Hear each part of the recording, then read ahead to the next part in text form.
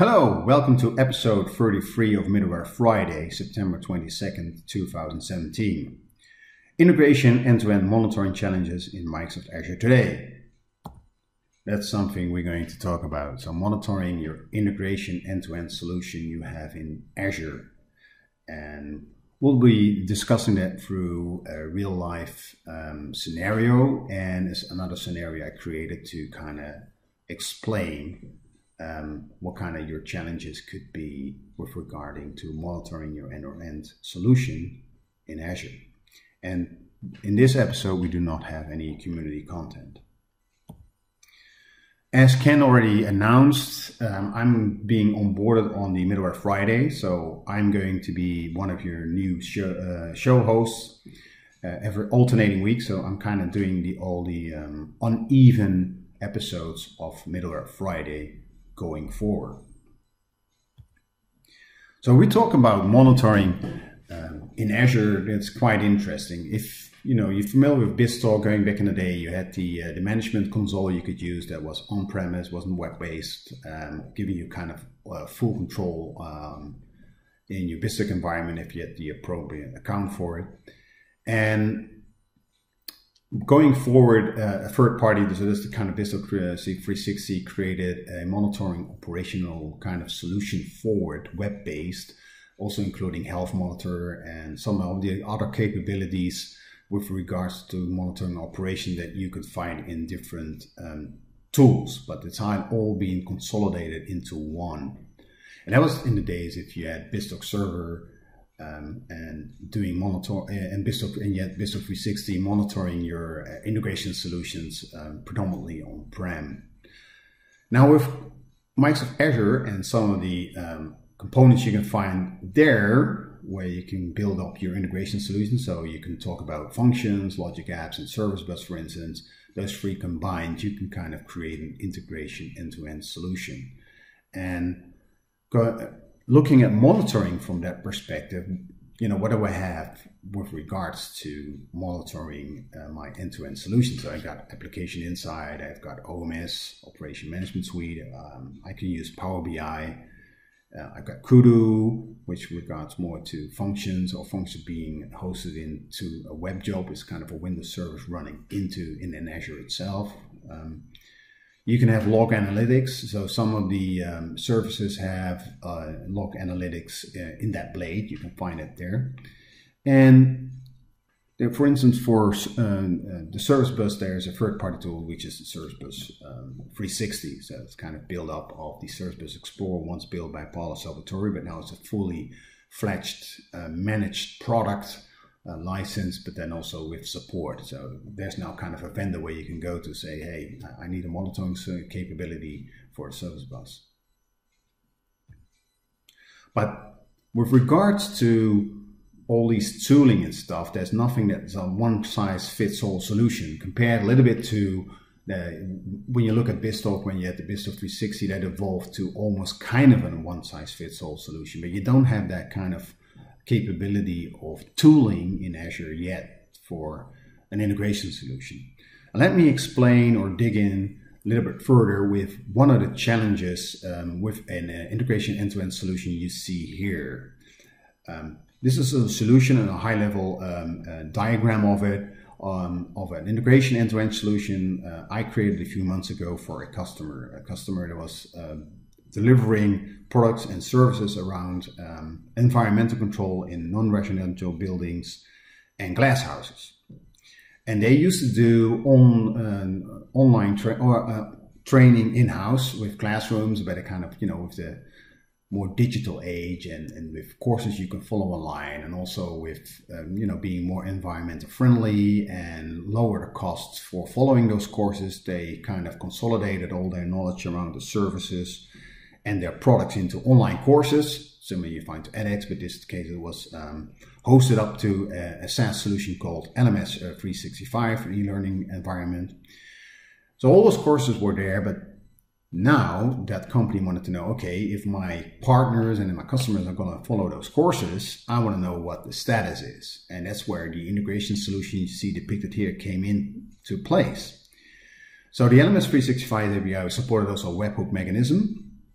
So based on that, we created a custom API with a webhook handler to kind of get those events, or kind of subscribing to those events. So the subscription was being arranged in the LMS365 API, and it pushed out the events or messages towards that custom API we set up. So with that URL, they could do posts of those messages to that custom API. That custom API had that webhook handler and was able to send those messages up to a service bus queue. So to have some durability in there and not losing any messages coming from LMS365. Then we had a web job with a function with a service bus trigger that was listening to that service bus queue, picking up those messages, send those over to a logic app that had a good connector. So a lot of the complexity was in that connector, and so you can easily build up a solution to communicate with Dynamics CRM. So the course participant courses were registered in there, and then of course subsequently when someone started a course or completed a course, all those kind of statuses were being put in there. So holistically seeing, they had a lot of data around their customers, but now they had extra data also seeing what kind of courses they were following, etc., etc. And then subsequently they were able to do some marketing or automation or anything else with regarding to that expanded or enriched data set. Well, looking at this, so there's a few touch points here, and if you want to monitor, then you want to maybe monitor your traffic between your APIs. You want to monitor that service bus. You want to see how that web job is doing and if it's healthy. That's also accounts for the API and service bus, and that's also you got your logic apps. So those kind of a few challenges because you have multiple tools looking into the health of each of those services. To make it more, so let's dive into it. I kind of used a different type of scenario that's more a logistic process. I blogged about this too on the BizTalk 360 blog, but I want to dive into it to really showcase what some of the challenges could be with regards to monitoring a solution end-to-end, where you use some of those integration capabilities in Azure. So this is kind of similar. This is a logistic process. As soon as an order is being created, a notification will be sent out. Okay, this is an order that needs to go to a certain shop. Then another moment in time, that order is being picked and then leaves through a carrier to that shop. So that's your second message. And then the order ultimately arrives at that shop, and then they inspect the order and say, hey, it was complete, or hey, it was incomplete, or hey, it was damaged. And then if you look at some of those components here, you got the API, which could potentially be monitored by application insights. You got a service bus topic where you can use Service Bus 360. You got your logic apps, which can be monitored by the operation management and suite. So you have some operational insights there. You got a function that's running, that's triggered upon a document DB store within a Cosmos DB, where you could potentially, for instance, could use Kudu or application insights. And then further down the line, if something happens, if the order is damaged or incomplete, an alert will be sent out that will come to a queue, which will be subsequently be listened to by a logic app, and it will send out a notification, but also logs those types of damaged orders or incomplete orders into Power BI, so you can have some functional monitoring there as well. So those are kind of, it's fragmented and a bit, it's distributed. So there's certain touch points where you can use monitoring capabilities provided in Azure or third party, and that's what this depicts. And some have more capability that you can operate on, or you have to do some other stuff to correct an error. So let's look at the messages. So this is the first messages, or first message in this scenario where this is the notification, so you don't know the departure time or when it arrives, or and so forth. So the second message is when that order leaves, and then it's en route, but the arrival time is not yet known. The expected arrival time is, and then once it arrives, then it could be that, hey, I got the order, but it was damaged. So those are kind of the messages. So now let's go to Azure. So this is kind of the resource group where I have all those components in there. There's a logic app, so let's go to that one first. It run a few times completely successfully. If it doesn't run successfully, it can be notified within your monitoring tool, but then again, you have to come back into the logic app to kind of resubmit it through the resubmission. So you can look into it, you can follow through the steps, so you really can drill down, but then you have to do it within the specific logic app and using some of the capability in the blades. And here you have that resubmit button, and as you know, I've seen maybe if you looked at logic apps before or investigated, you can really dive into certain steps and look what the in and outputs is, and etc. Now this and the other logic app I have two, one that pulls the message and puts them into that Cosmos DB document DB store, and then the other one is kind of pushing it out to to push out the notification if something goes wrong with the order itself. At least the message being from the shop is like, hey, I got the order, but it's damaged. And in both cases, I've got some diagnostic set up. You can see that here. Just to give you an example, that it's you can, for a logic app, you can either arc it to a storage account, you can stream it to an event hub, but you can also send it to a log analytics, and then you can push it through to OMS. And OMS, I'm going to switch over to that one now, has a new capability in there where you can monitor all your logic apps.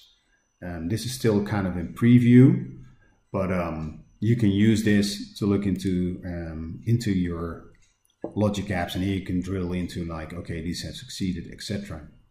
But if you really want to operate upon your logic app because something fails, then you kind of have to go back to your service itself.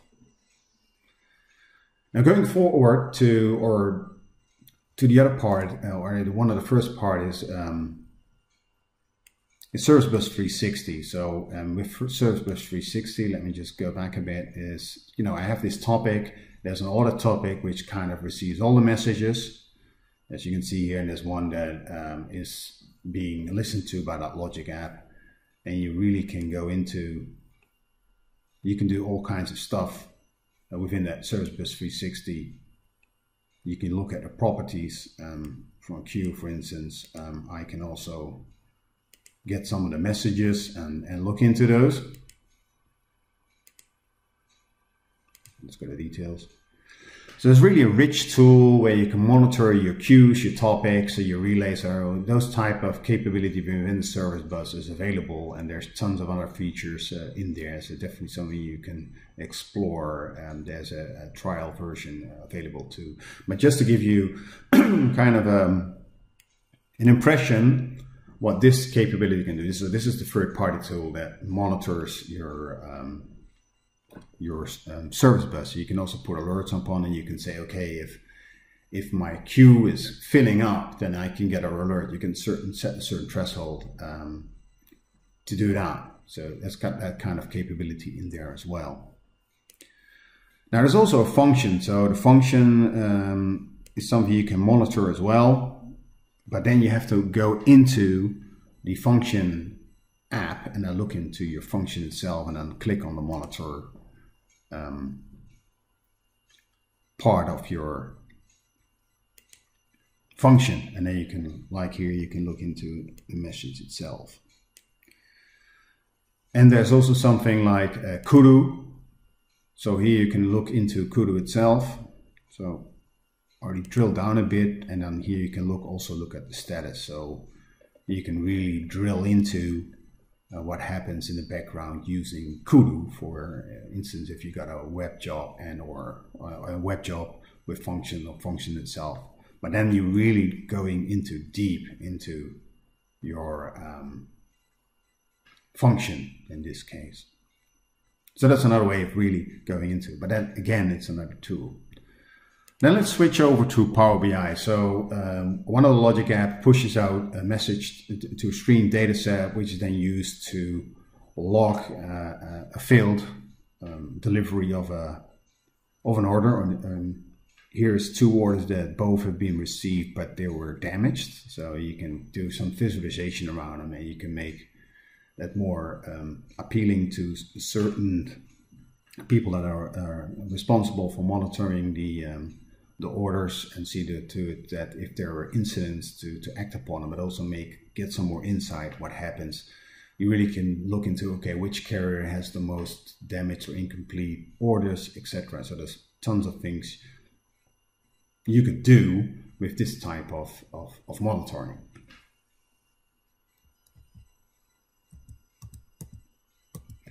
And ultimately, you also get an email. So I got an example here that's being sent towards another admin saying, hey, you got a damaged good. So then that's kind of an incident, and then he can act upon it to correct that order or to send out a new order, etc. So this is kind of what I demoed for you guys to really give you a sense that there's no one-size-fits-all solution yet, and there's fragmented solutions. They're good solutions, but you have to look at different places to really see what happens within your integration solution. And that's kind of a big challenge, and you really have to get familiar with all of these kind of tooling and know what they can do for you. OMS is a great tool where with the extra capability, which is in preview, you can look into the logic apps, but then from a more holistic view of all your logic apps. But if you operate upon them, then you still have to go into the logic app itself. If you want to look into, for instance, into your orders collection within Cosmos DB, then you really have to go into the, that service and then use some of the queries to look in that. So that's another thing you have to look for. So there's all kind of things around monitoring in Azure. If you look to an end-to-end way of monitoring and operating upon it. So, and I kind of want to give you a good solid view of you know what you have to look for and what are you kind of your challenges could be, and because there are tons of solutions possible with just using Service Bus, Logic App, and functions, and there's new capabilities being added upon with regards to messaging, which is the event grid. That still needs to evolve a little bit more because that also needs some more monitoring and operation capability, which is not present there yet. Okay, if you got any feedback, keep them coming. You can send those to the email, or you can do that through Middleware Friday and the Twitter handle. And that's it for now. And thanks for watching. I'd like to thank Business360 again, being a great host for this show. When you watch this, it will be close to a little over a month that there will be Integrate US. So if you want to attend, where also monitoring will be one of the topics, and that will be something about Service Bus 360, which will be presented by Saravana. But there will be other MVPs. Me, myself will be there. There will be tons of people from Microsoft discussing some of these services I touched upon here as well. So definitely, if you got the time and the budget for it, definitely come look us up in Redmond at the end of October. And I'll leave you with some of the credits for